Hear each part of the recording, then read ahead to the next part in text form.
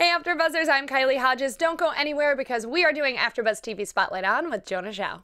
You're tuning into the destination for TV superfan discussion, AfterBuzz TV.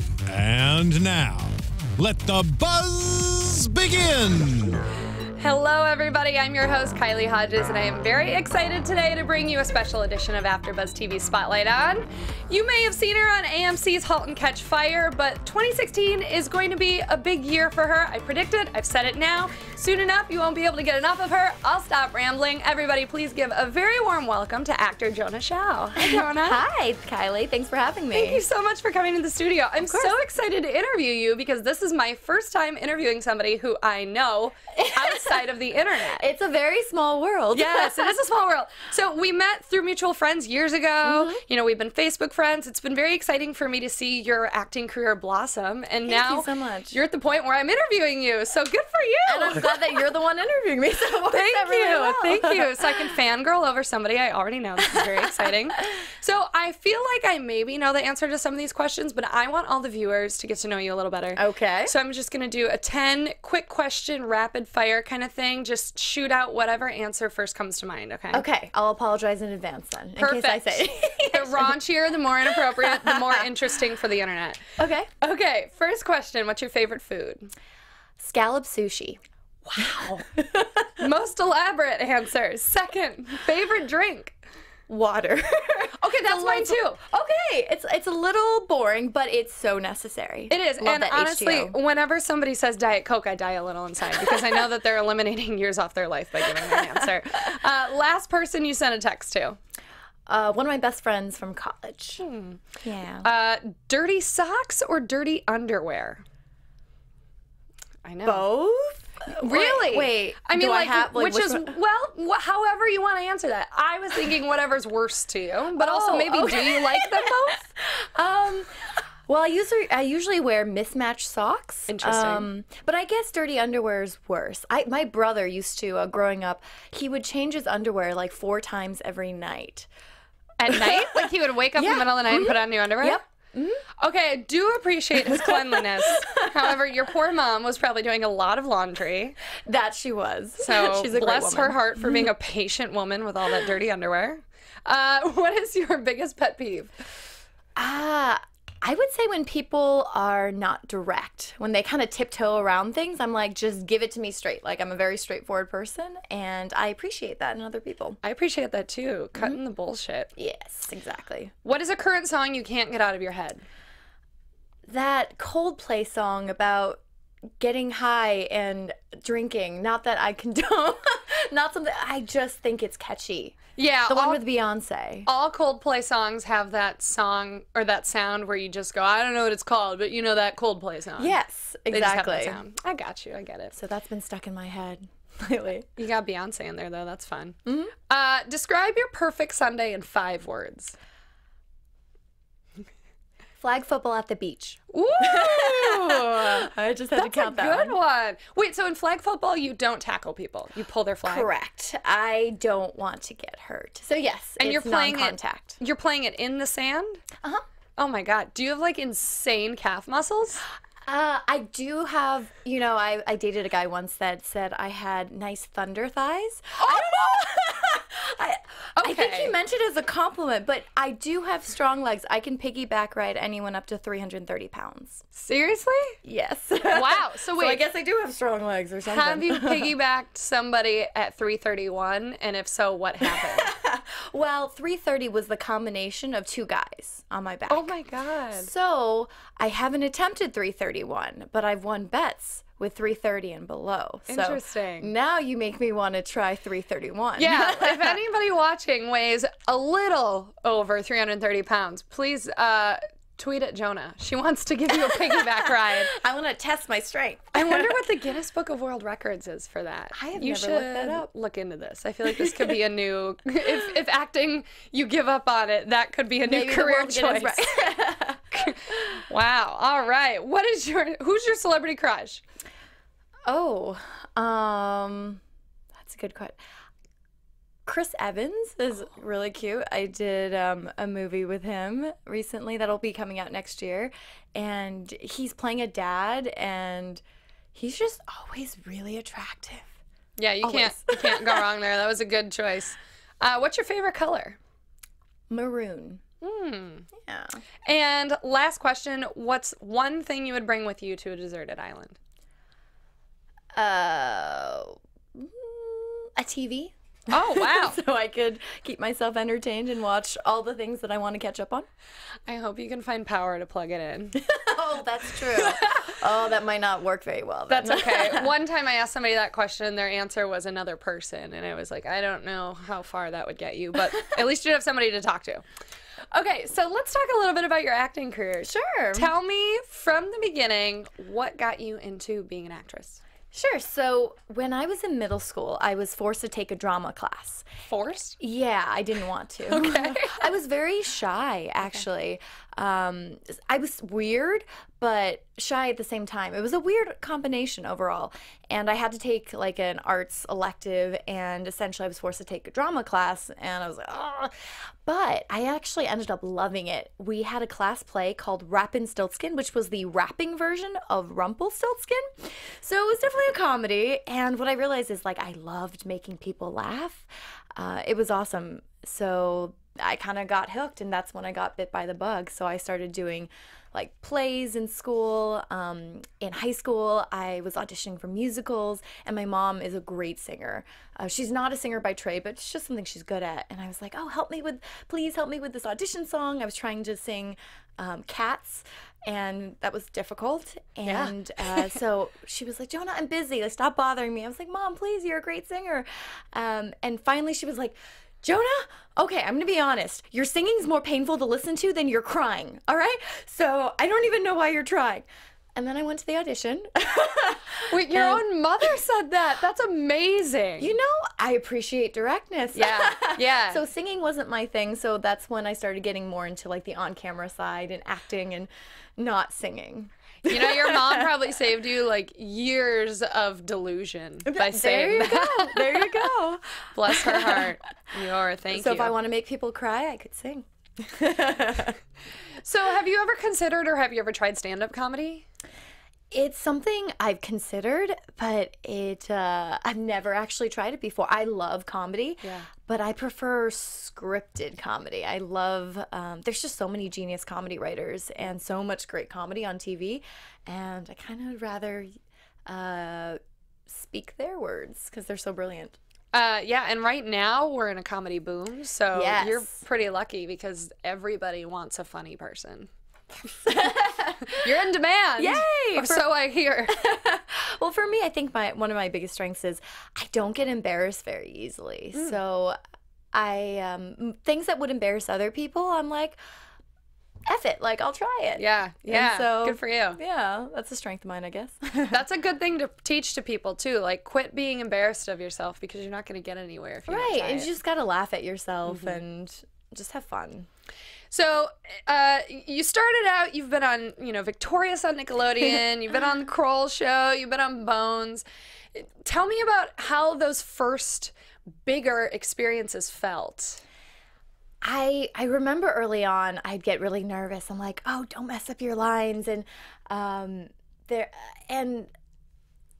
what I loved was everyone was so like supportive and collaborative, and I've been really lucky that I've never actually worked on a bad set before. Like even when things were tense and we were going late into the early hours of the morning and everyone was, I could tell they were stressed about the time, everyone was still like working as a team. And I think that's what I love, is like being part of a collaboration and being on a team, and that's what it feels like being on set. So it's been really rewarding being able to work with a lot of different types of directors and productions. So I think for me, what it's allowed me to do is just be a lot more free and take risks on sets now. And I feel like I have the freedom to do that, which is exciting. I want to backtrack a little bit. Did you go to college? And if so, did you study acting, or was acting just a hobby that grew into a career? Great question. So I started acting when I was pretty young, starting at age 12 in class plays kind of thing. And then, so from then on, like age 16, I was like, I really want to be an actor. And I just didn't really know how to do that. Like, I was taking acting classes, but I decided to study the business side of entertainment in college. So I went to USC, so fine on. So I'm a Trojan fan. And so I did a joint degree with business and cinematic arts and then a theater minor. Wow. So it was Smart. I was really learning the business side and working on the business side that like opened up so many, because I was really clueless before.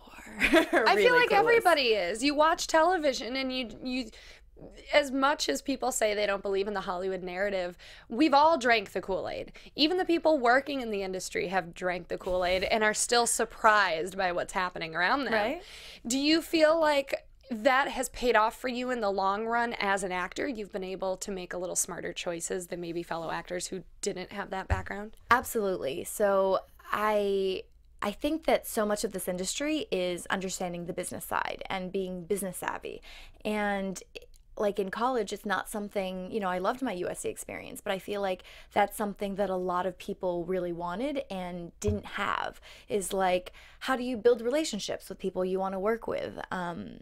A lot of times people don't like the word networking, and it's a weird word for me as well because it implies like using someone or something like that, and that's not how I view it. I'm like, I love making friends, and it's awesome when you get to collaborate and work with people that you're friends with. You know, I have a couple projects that it's in the mix, some things that I might be working on soon, and I get to do it with friends that I've known for years.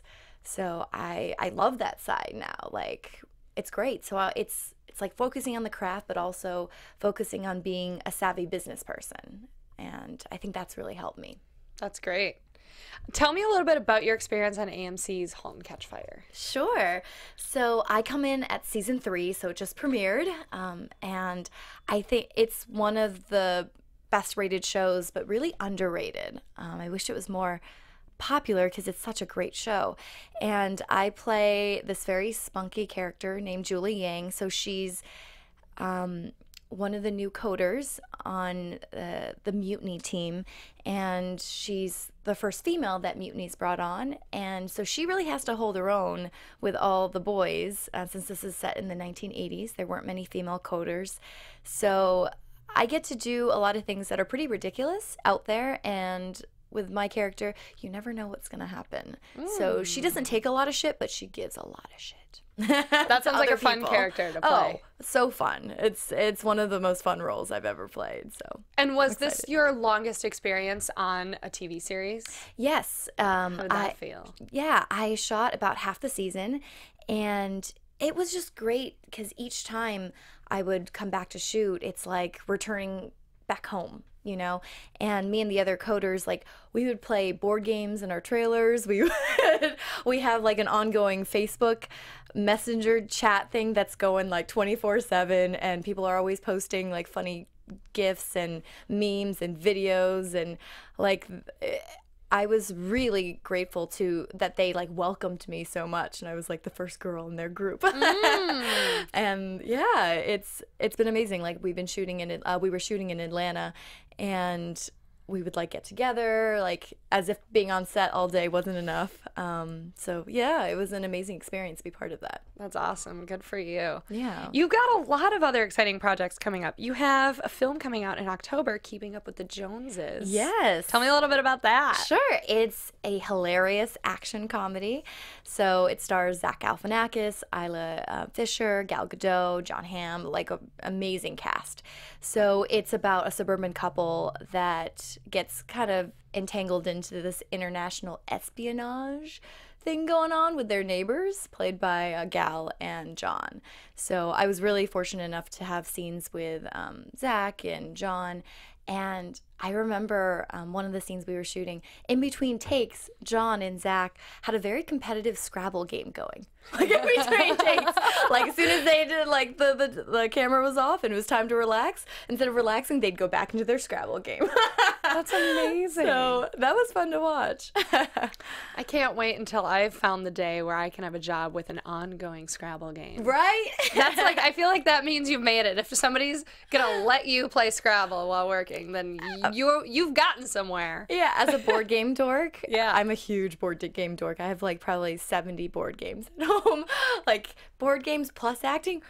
What could be better? Plus John Hamm. Oh, yes. What more could a girl ask for? That's true. A fellow St. Louis man. I love John. Oh, interesting. So you're from St. Louis, and so is he. Yes. Mm-hmm. Did you guys bond over your love of that processed cheese that St. Louis loves so much? Provo? I don't know this. Wait, really? No, Oh, is this no. new? What is it called? No, it's like I mean, I white. love cheese. It's white. Oh, geez. Now I can't remember. I recently was researching this because I'm going to a wedding in St. Louis. Oh, My friend is from okay. there. I feel like it's called Provo. And it's But not provolone. correct. Different. It's basically like the white version of Velveeta. Oh, I want to try this out. Yeah, I don't. Oh man. Wait, is our engineer telling us about this? Marissa? Provel, thank you. Provel. Provel. It yes. sounds fancy. I want to try it. It's definitely the opposite of fancy. It's. I feel like it's the poor man's Velveeta, but it's like a staple in St. Louis. Okay, what about toasted ravioli? Is that Ooh, yes. Okay. If you've never had toasted ravioli, it's good. phenomenal. It's good. Mhm. And they have like Ted Drew's ice cream. There's a Yeah, lot of. yeah. Oh man, I'm getting hungry. So, did your love of St. Louis bring you closer to John Hamm? Tell me more about your interaction with John Hamm. I mean, these are big names. Yeah. Did you feel like because you had something in common with him, it kind of eliminated the nerves of walking on the set with all these bigger names, or how did you feel about this? I think so. It's like we came from the same city, and so we did talk about it a little. And in St. Louis, I didn't know it was just a St. Louis thing. Like anytime you meet a person from St. Louis, you ask them, "Oh, what high school did you go to?" So I thought that that's what everyone did when you brought up a hometown, but nope, that's primarily a St. Louis thing. So we did that as well. So I think our high schools were about 20 minutes apart. Oh man. And like yeah, so it was interesting. And the thing about John is he's so charming and nice to everyone. And we did like a selfie after on my last day of shooting, and he was just like, "Yeah, let's do a selfie." And I'm like, "Oh, thanks." That's wonderful. I love hearing nice stories about big names. I think the entertainment industry needs more of that. Yes. All right. I've been excited to ask you about this. Big news 2 days ago. Variety revealed that you are in the next Spider-Man movie, Spider-Man Homecoming. Yes. This is very exciting. Congratulations. Thank you so much. I am thrilled to join the cast, and unfortunately, I can't say anything about the plot or my character, but I can say that I'm really excited to be shooting Spider-Man. That's so cool. So it looks like they're doing a reboot. There's no more Andrew Garfield. We've got Tom Holland playing Peter Parker. Yep. Zendaya as Mary Jane. Is that a rumor? Is that confirmed? I cannot confirm nor deny. We've got Robert Downey Jr. as Iron Man. I love Iron Man. I think this is going to be a great movie. I can't wait to see you in it. I'm excited. I wish I could ask you more questions, but and I wish I could answer sounds more like questions. that's it.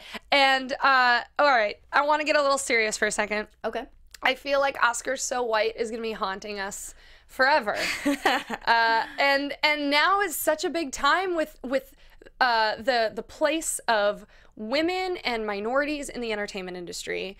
And as an actress who's Chinese American, and you're just now really getting your foot in this industry as a prominent career, how do you feel about is this industry still white male centric to you, or can you feel a shift?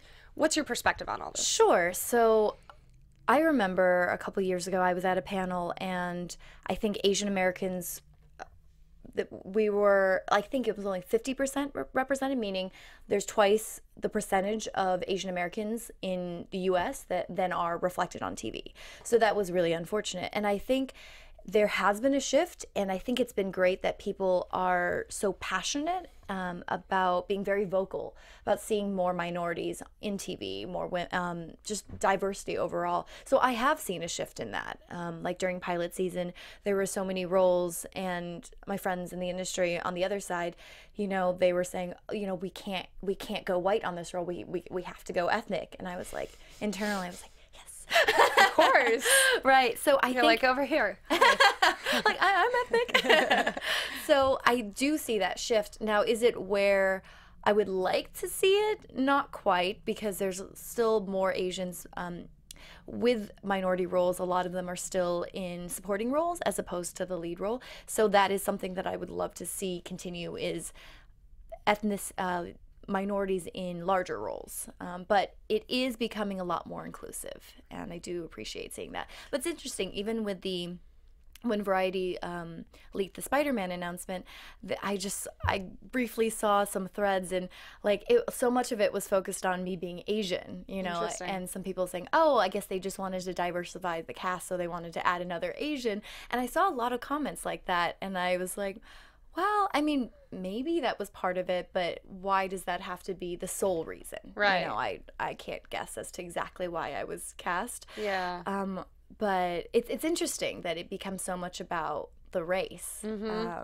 So, I mean, ideally in the future, I'd love to see just more of like just colorblind casting in general. Absolutely. Yeah. Do you feel like you've ever received horrible advice? And if so, what was the worst advice you've ever received? That's a great question. I've gotten all sorts of advice. Yeah, people love giving advice in Hollywood. Whether or not it's good is debatable. I do. Well, my dad. Okay, I love my parents. They're wonderful and they're very supportive. They were just very protective Asian parents. And my dad, I just remember him being like, you know, you should be like a lawyer because you like to argue, Jonah, and plus you're Asian. If you were white, like maybe you could be an actor, but you're Asian, and there's only Lucy Liu. This was when I was younger. There's only oh God, yeah, we've come a long way. And so now, like, it's great that so many networks and producers are embracing ethnic diversity in casting now. But yeah, had I taken my dad's advice, I guess I would be a lawyer, and there would only be Lucy Liu. Right. Maybe there would only be Lucy Liu. But yeah, I'm so glad that there's so many incredible Asian actors that have come on the scene the last few years. So yeah, so I'm glad that I love my dad, but I'm glad that in some ways I was kind of a rebel in terms of not listening to most of the things that he suggested. What is the best advice you've ever received? A long time ago, I remember sitting down with a teacher of mine, and I was doing so many things. I was like, well, maybe I want to be an actor, and I was also like in the process of starting this online dating site, and I was thinking about being a professional poker player, and like starting my own business. And what was the fifth thing? Going into management consulting, like in the business, the corporate world. So I was like I was dabbling in all these things, and he was like, Jonah, like, what you need to do is put all your eggs in one basket. So more eggs in one basket. And what I realized was I was putting 2 feet in 5 different directions because I was so terrified of failing. That I was like, well, if I try like 5 things, what are the chances that I'll like fail at all 5 of them? Actually pretty likely, given people are so passionate and focused on 1 or 2 things. And so that was the moment where I kind of cut out like, you cut out poker? Yeah, pretty much. I did play in a friendly home game last night, but I only play like twice a year and at like a charity tournament or 2. But I no longer have aspirations to travel the world playing poker. That can be a retirement gig. Like some people retire and like, you know, they're the Walmart greeters handing the stickers out to the little kids. Do they even do that anymore? I don't know. But like you could retire and just play poker occasionally. Right? That sounds like a sweet retirement gig. Right? And then at the like the World Series of Poker, there's usually like a few actors. Yeah. Right? I think either Ben Affleck or Matt Damon, or maybe both of them, they've played, and that sounds, I was gonna say, if you're gonna be playing poker, do it with other celebs. That'll just get your name in the mix with all the other bigger people. That's true. And the next thing you know, you'll be like, you know, Matt Damon's poker partner. I actually don't know how poker works at all. Do you have partners? Not usually. Okay. Usually that's not allowed. Yeah, don't take my advice then. Got it. Okay, where do you see yourself in 5 years? Great question. My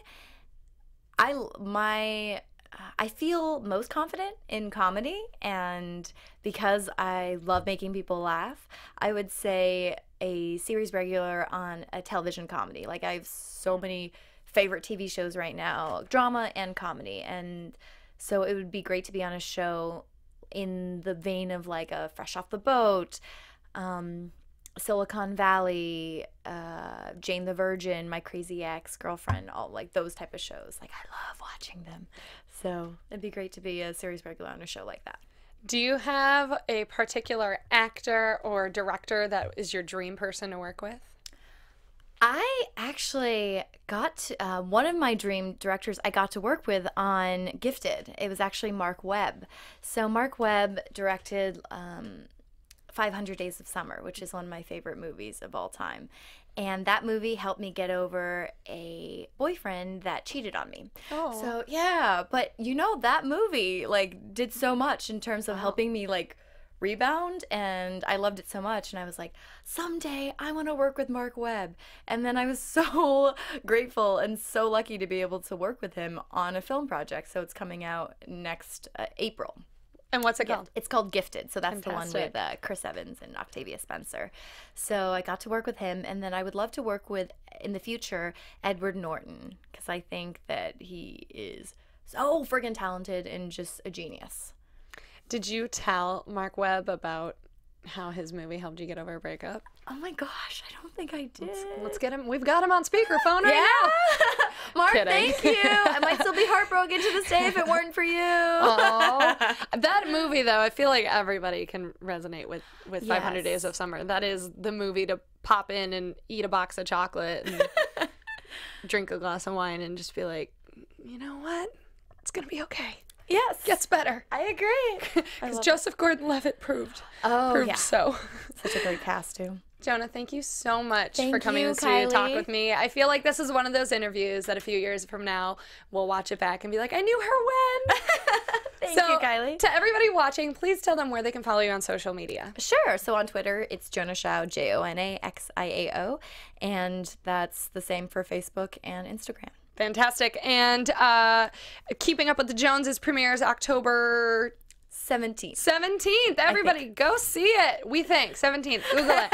Again, Jonah, thank you so much. And Thank you, can Kylie. follow me on Twitter at the Kylie Hodges or Instagram at Kylie Hodges. Thank you all so much for tuning in, and we'll see you next time.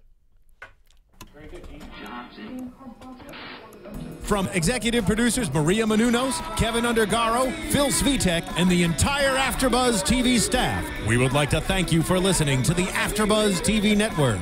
To watch or listen to other after shows and post comments or questions, be sure to visit AfterBuzzTV.com. I'm Sir Richard Wentworth, and this has been a presentation of AfterBuzz TV.